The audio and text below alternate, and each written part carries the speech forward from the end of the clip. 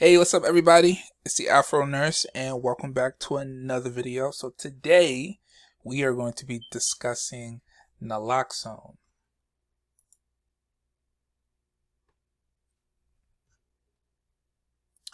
Alright, so what is the pharmacologic action of this particular drug? So naloxone is an opioid antagonist. So what does that mean? So it blocks the effect of opioids, like central nervous system depression and respiratory depression, without producing any agonist effect. So to put it bluntly, or to put it more simply, it works against opioids.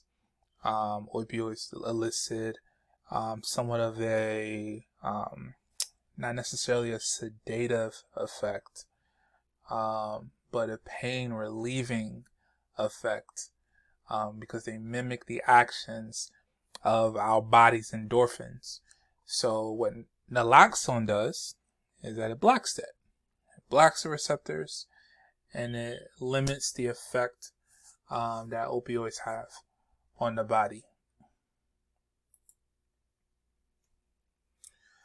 So kind of going in line with the pharmacologic action, the therapeutic action is that naloxone reverses the effect of opioid overdose. So medication administration, I have a lot of information on the screen. Feel free to pause it if you want to actually read through all of it. I'm going to touch on a couple of things. The first thing to notice is that naloxone can be administered in a lot of different ways. It can be administered IV, which is the picture that you see on the screen. It can be administered as an auto injector, and it also can be administered as a nasal spray.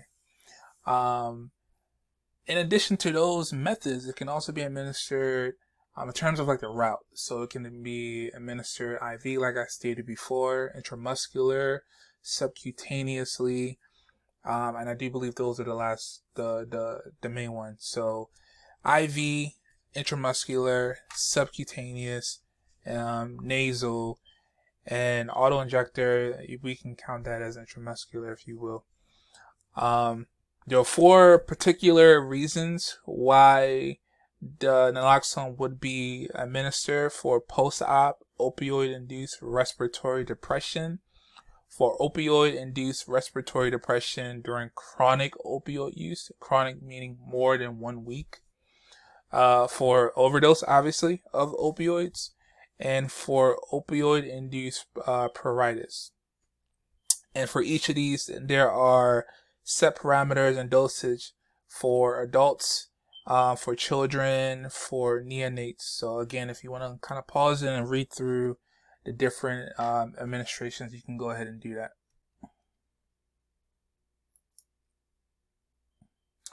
So what are contraindications for naloxone? So the main thing is that if you're allergic to the drug, that's a contraindication. So hypersensitivity, that's something that we always want to make sure that we are aware of when we are prescribing any type of medication.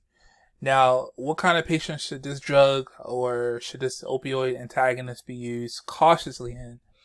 Well, people with cardiovascular disease, people that are physically dependent on opioids due to withdrawal or the possibility of withdrawal, pregnant women, because it may cause acute withdrawal syndrome in the mother and the fetus if the mother is opioid dependent, and also in neonates as well, because again, it may cause acute withdrawal syndrome, a cluster of symptoms that occur for 1 or 2 weeks when a person stops taking an addictive or prescription drugs. And again, this is if the mother was opioid dependent. What are the complications for naloxone? So in terms of body systems, it doesn't necessarily affect a lot of different systems compared to maybe other drugs. Nevertheless, in the cardiovascular system, it can cause ventricular arrhythmias, which is very serious, as well as hypertension and hypotension. in the genital urinary system. This drug can cause nausea and it can cause vomiting. What are some drug interactions? Again, this drug doesn't have, at least from my knowledge and from the source that I used, the Davis Drug Guide, there aren't a lot of drug interactions or like herbal supplement interactions with this drug that can cause problems or anything of that sort. But what I was able to find is that naloxone can precipitate withdrawal in patients physically dependent on opioids, which kind of gets back to what we were talking about before, with pregnant women or neonates from mothers who were dependent on opioids. Larger dosage may be needed to reverse the effect of other type of opioids like buprenorphine, butorphanol. I'm pronouncing these words incorrectly, but a couple of these drugs here, and it also antagonizes post-operative opioids, which again obviously is the main effect of the drug.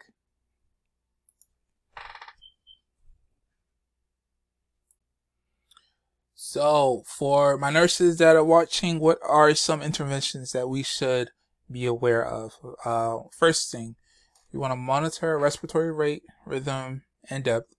We want to monitor the pulse, ECG, blood pressure, and level of consciousness frequently for 3 to 4 hours after the expected peak of blood concentration. Patients receiving opioids for more than a week are extremely sensitive to the effects of naloxone, so we want to dilute and administer in slow increments.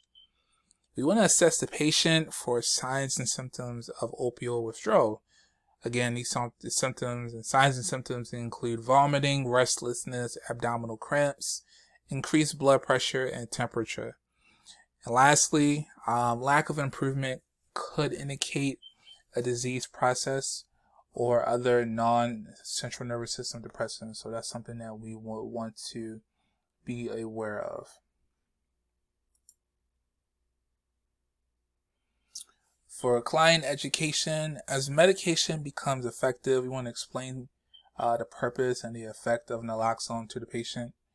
We want to instruct parents and caregivers in the correct technique for using naloxone nasally. And we also want to explain the purpose and the instructions of the auto-injector Evisio.